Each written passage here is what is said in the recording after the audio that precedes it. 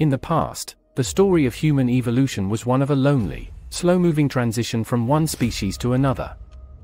We now know that the story is untrue. Traces of mysterious ancient humans have been discovered in our genomes.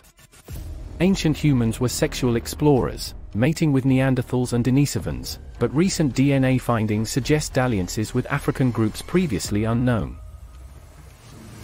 We learn about our forefathers in a variety of ways. The bones reveal what they looked like. Their diet is revealed by their teeth.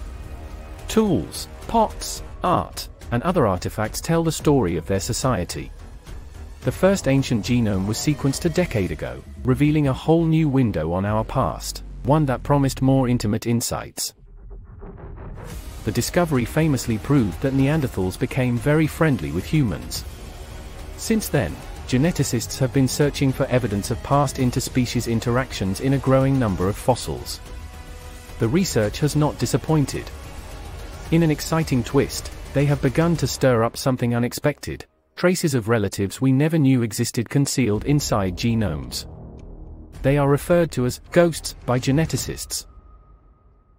We have no tangible evidence of these ancient hominins, no bones, tools, or archaeological artifacts.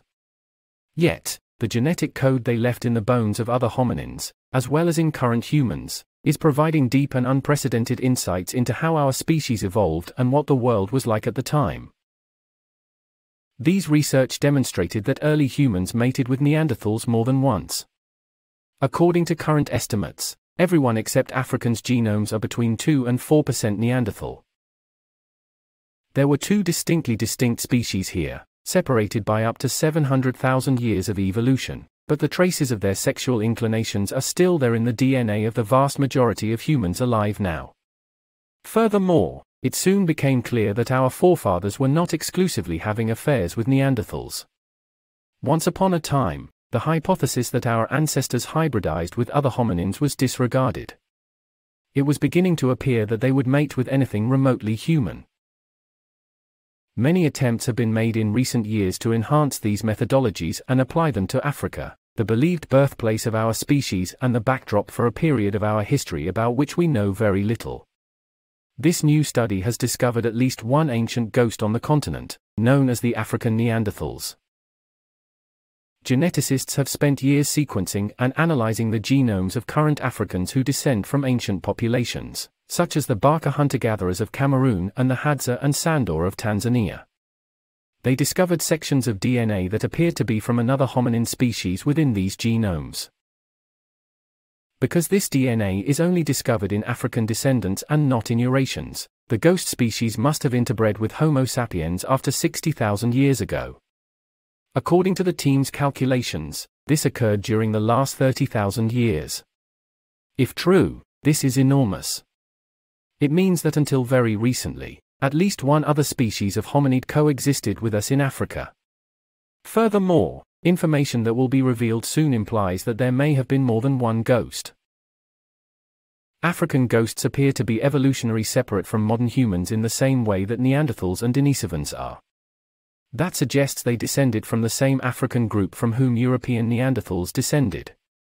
Thus the theory is that 700,000 years ago, a population separated from the modern human lineage and became what we now call European Neanderthals. At the same time, another split occurs, resulting in an African Neanderthal. It's unclear who these African Neanderthals were. Because no ancient African hominin's genome has yet been sequenced, it's feasible that physical vestiges of this ghost have already been discovered. My guess is that the introgressor is Homo rhodesiensis. Unpublished data implies that this ghost species existed fewer than 300,000 years ago, when modern humans first appeared. Homo rhodesiensis, popularly known as a Rhodesian man, was an extinct hominid species that lived in Africa between 500,000 and 125,000 years ago. The type specimen of this species is a fossil carbway skull discovered in Broken Hill, northern Rhodesia, now Zambia, in 1921. When the Broken Hill skull was unearthed, it was instantly realized that it did not belong to a modern human, but to an old one.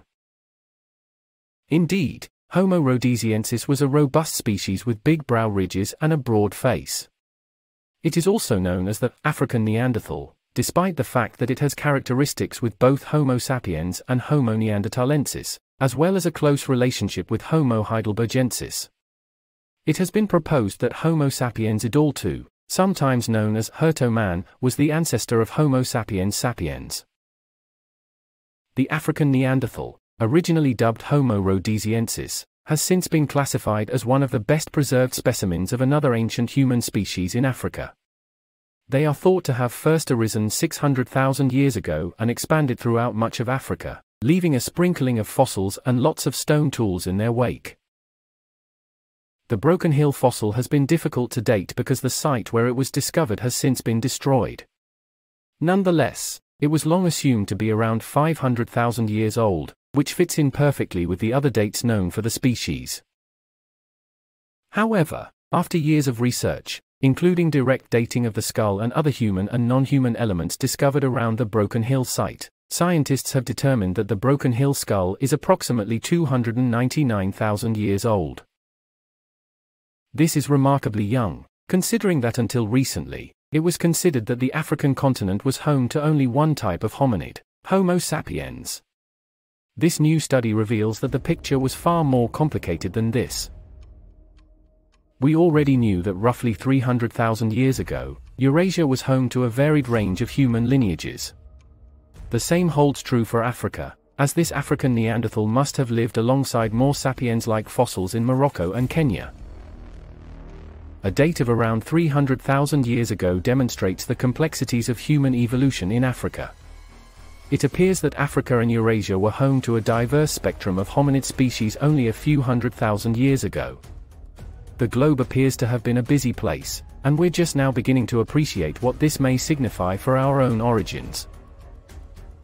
The new age of the fossil alters our understanding of what happened on the African continent, not only when the African Neanderthal was living and dispersing over the continent, but also when our own species, Homo sapiens, was evolving before venturing into the rest of the world.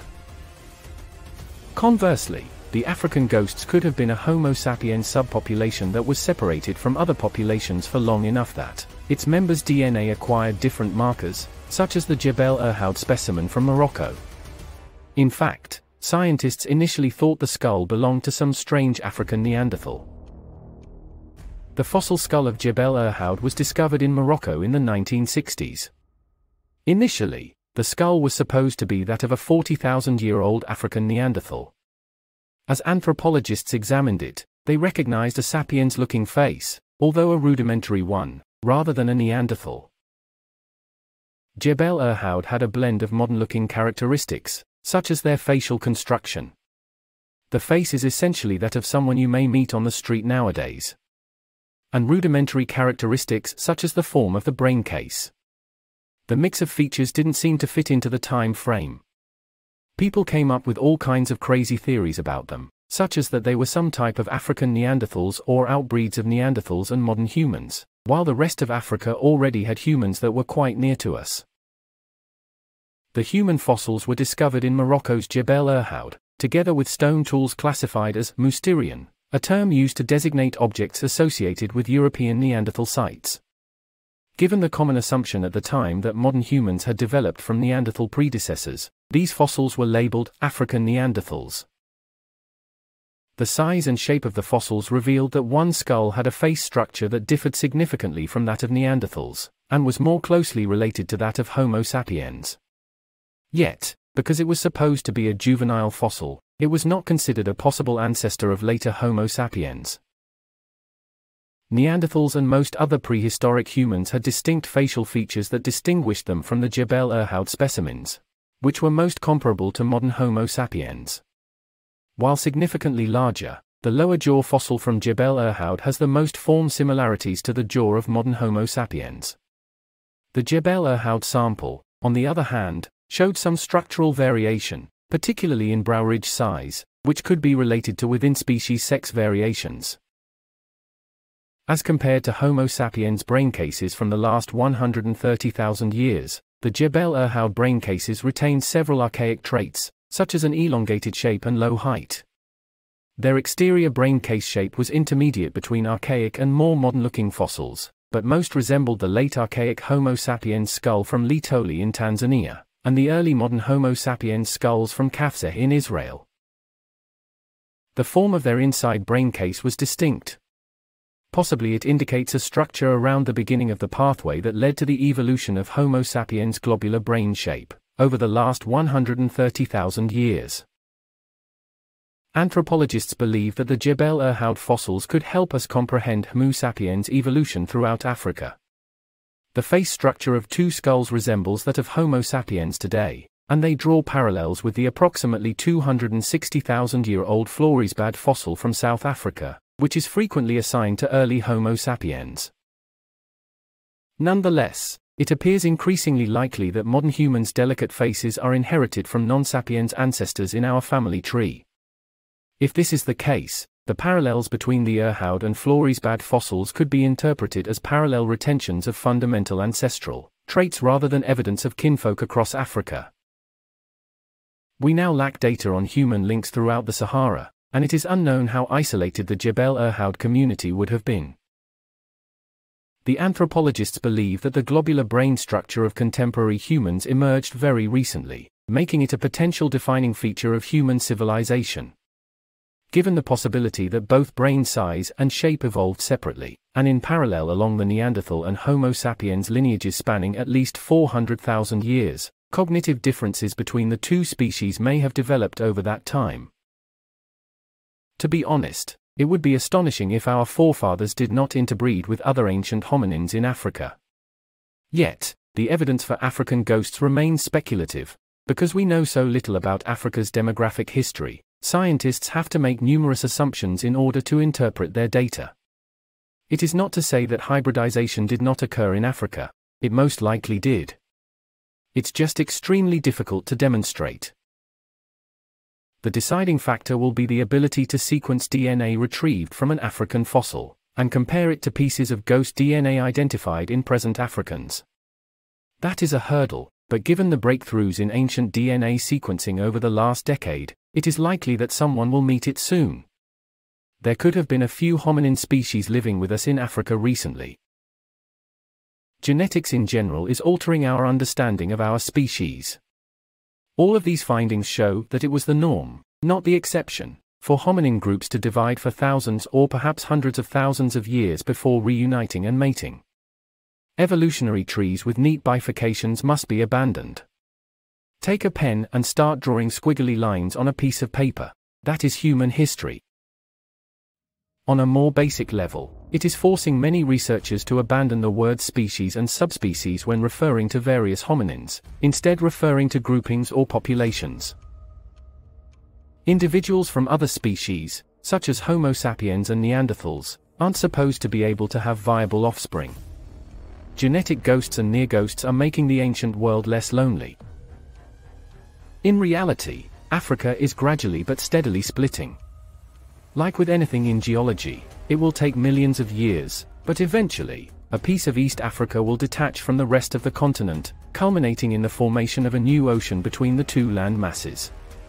The African plate is splitting into two plates, the smaller Somalian plate and the larger Nubian plate, which are migrating apart at a millimeter each year.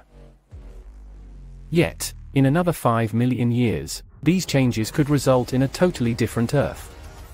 Around this time, a new ocean will most likely arise between the Somalian and Nubian plates.